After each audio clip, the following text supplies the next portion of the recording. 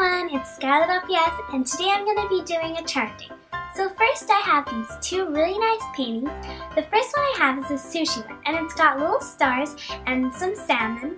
So it's really, really sweet, and it's painted baby blue.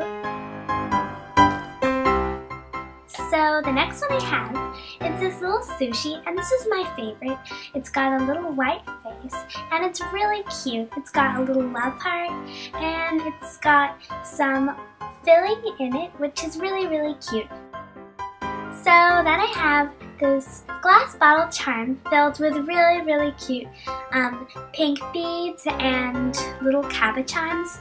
So this is really sweet, and this is filled with glue inside, so it's not meant to dry, it's meant to move. And I thought this was really cool, so if you guys would like a tutorial, then comment down below. So next I have this really nice orange bow, and I made this myself, so it's really, really cute. Then I have this other one. This one didn't turn out so well because the fabric I used for this didn't really make a good bow. But anyways, so they're my bow rings. So then I have these red rose earrings. And I might sell these on my FT if anyone wants them, so they are really, really sweet. So then I have these other roses, and they look like that. So next I have these pretty blue rose earrings. And that's all the earrings I have. So then I have this Palmer Clay macaroon, and this turned out alright. Next I have this really adorable mermaid, and she's got a glittery tail and a glittery little shell top. So I think she's really sweet.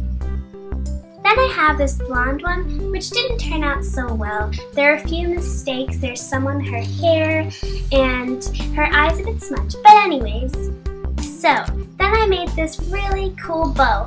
So I did like pink around the beige and beige around the pink, and I thought it looked pretty cool, the effect that it made. So yeah. So then I made this squishy bun, which I made a tutorial on, and if you guys want to check that out, then you guys can go to my channel. So then I made this cupcake with strawberry frosting, and it's pretty cute.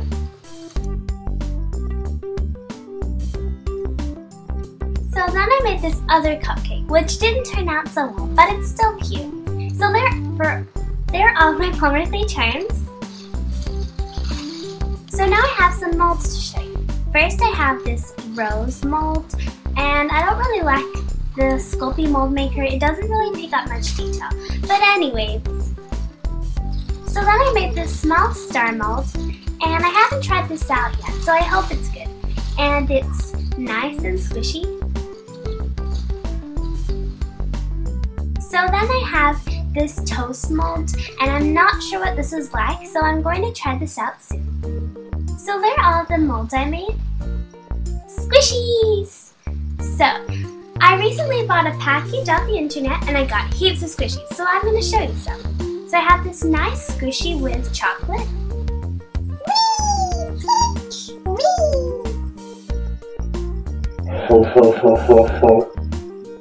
So then I have this funny looking hamburger. Wow! And then I have this really cute squishy bun, and she's nicely textured and shaded, and she's very squishy, which is nice. I'm a squishy bun in a squishy world! And then I have this other one, which is also very squishy, and is nicely shaded and textured.